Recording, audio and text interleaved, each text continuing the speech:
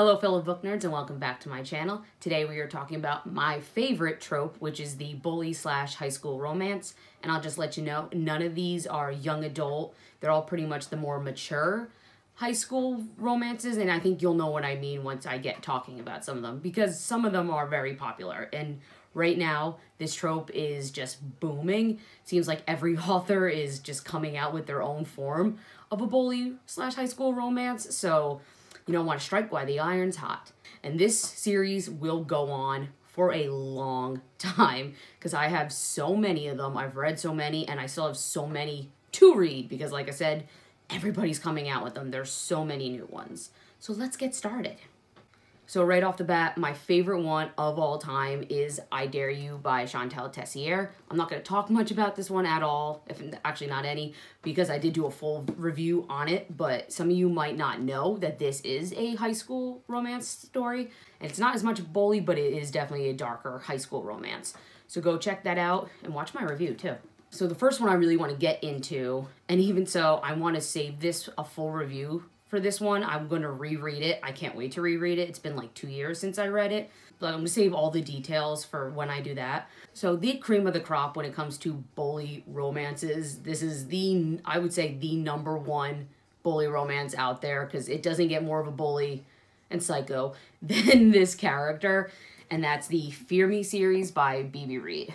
It is on Kindle Unlimited. It's part of a series of 5, but the last 3 are after high school. So the first 2 are the only 2 that have to be read, definitely in order.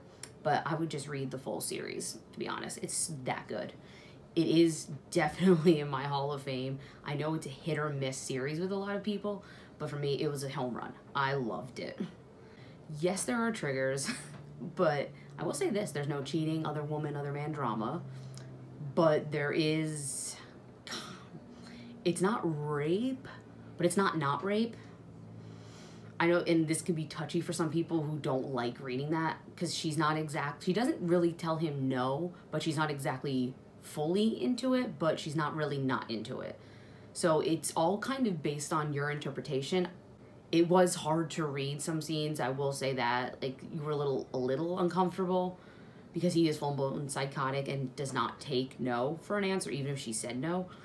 But, yeah, so it's a little uncomfortable, so I will put that out there. Oh, and there's murder. But other than that, no other triggers. So this story is about Kieran and Lake, and Kieran is the ultimate bully. This is not your typical, I love her from afar and I can't have her, so I'm gonna be mean to her. This is straight up, I hate you. He hates her because he thinks she is the reason he spent a year in juvenile hall. And the first full book is just him making her life a living hell.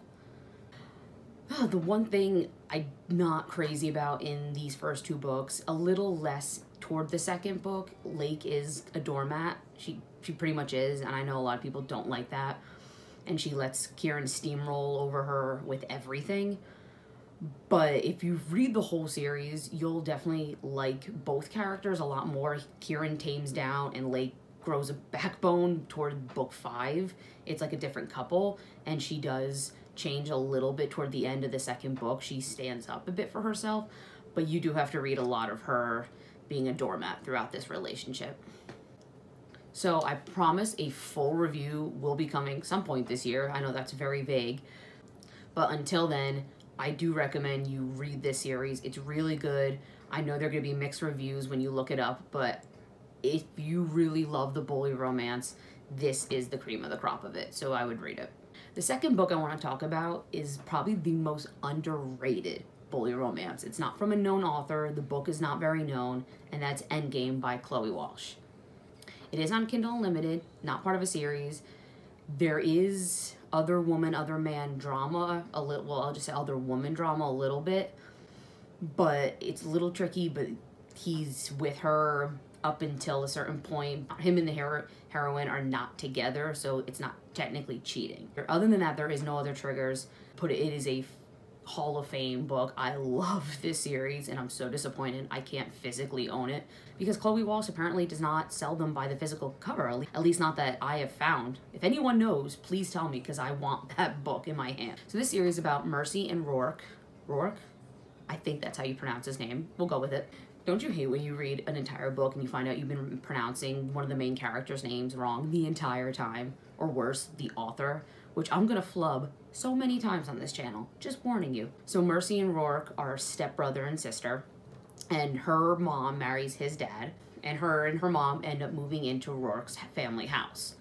And right off the bat, these two just clash. Roarke is really mean to her. He's trying to ice her out, gives her a nickname, calls her number 6 because she's like the 6th stepchild that has come into this family. Really mean, but she's not a doormat. She will fight back and gives it to him just as hard as he gives it to her. So Roarke is definitely jealous, possessive here because Mercy pushes his buttons and like flirts with his friends, and it just drives him up the wall, but that ultimately makes him confess his feelings for her, but it's not a easy confession at all. And Mercy is just trying to survive the school year and graduate and get the hell out of town. That's her whole goal. She just wants to be away from her mother, away from this family, and not look back. So I don't know why this book is so unknown. Every time I recommend it, the people have never heard of it or read it, which is such a shame because it really is a little hidden gem in the bully high school world. So I highly recommend it, and will I read it again? 100%. So the third book I want to talk about is Nero by Sarah Brianne, and unfortunately I don't think it's on Kindle Unlimited anymore. When I read it, it was not, so I had to buy it. Then she briefly, I think, put them on Kindle Unlimited, and I think they're off now. As far as triggers, there's murder, because it's a mafia story. It's a mafia family. And there's a little bit of other woman drama, but it's only in the beginning of the book, so you don't have to worry about it once the H and the... As far as triggers, there is murder, because it is a mafia story. The family's in the mafia. And there's no other woman, other man drama, only a little bit in the beginning. But once the hero and the heroine get together, it really is non-existent. And it is part of a series. I personally did not read past book 2 because honestly, the series declines dramatically past book 2. And there's like 6 books at this point. And I just feel like you should know that because now you do have to pay for these. So really, and I wasn't even crazy about book 2, Nero is a solid book. It is definitely a darker high school romance. It's not a bully romance. So this story is about Elle and Nero. Nero's family is in the mafia and his dad is the head of it. And when he graduates, he's going to be worked into the family business.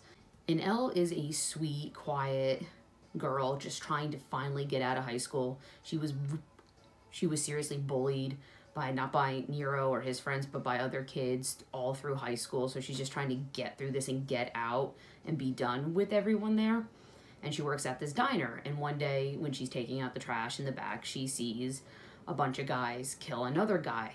Come to find out, the people who did the killing were Nero's family, the mafia, and they know she saw. So his father makes Nero befriend Elle to see what she knows and to keep her quiet. These two just develop a really strong bond because Nero becomes super possessive of her because he starts to figure out what happened to her throughout high school with all the bullying, and it's not just word bullying, it was physical abuse, and it drives him crazy that he never once stuck up for her or helped her, and he just wants revenge for her and goes after those bullies and those people that tortured her. So would I recommend this book? Yes, read Nero, and then everything after Nero, I would honestly say don't continue, but Nero is worth it, and it doesn't end in a cliffhanger, so you can read Nero and be complete and wash your hands clean of the series, because that's basically what I did. And will I read it again? I don't know. It could go either way, so we'll see in the future. So the final book I want to talk about came out this year, and it's Cruel by Coralie June and Raven Kennedy. It is on Kindle Unlimited. As far as triggers go, there really is no other woman, other man drama. There's only a little bit other man, but it's just jealousy. Nothing's actually there. And there's murder. Because once again, every darker high school romance has to involve murder. Because all high schoolers are killing people these days, apparently. So it is part of a series. It's book 1, but it doesn't end a cliffhanger. The next book is with a different couple, but the story does continue, which it's not out yet though. So this book is mainly about Scarlet and Rogue, but it's also strongly with his 3 best friends, Godfrey, Louis, and Bonham. But this is not a reverse harem book. This is straight, the relationship is Scarlet and Rogue, but the 3 best friends play a strong role throughout the book.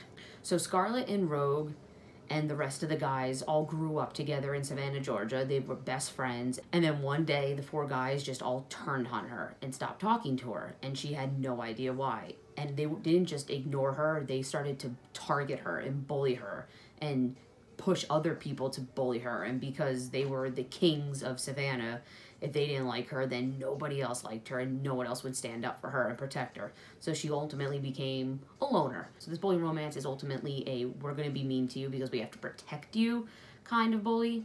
They don't want to do it, but it's the only way they feel for her safety. They do push it a little too far, I think, but I do understand where they're coming from and why they didn't.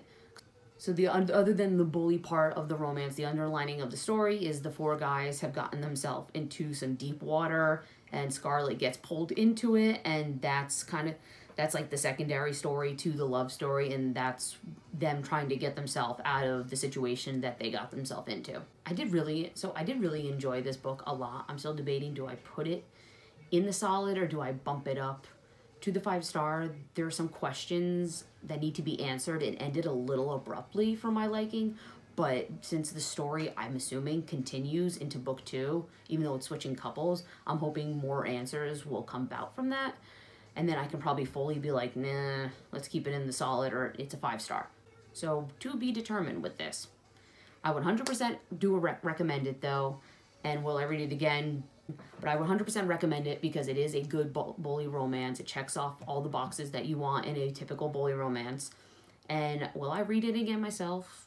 Probably. I can see myself reading this series as a whole when it's all out a couple years down the line. So as always, at the end of a series, I like to talk about a book I want to read in this category. And it was really hard to choose one. I have so many I'm looking forward to reading, but probably the #1, and I think it's been probably the most talked about new book to come out this year in this category, and that's The Boys of Brayshaw High.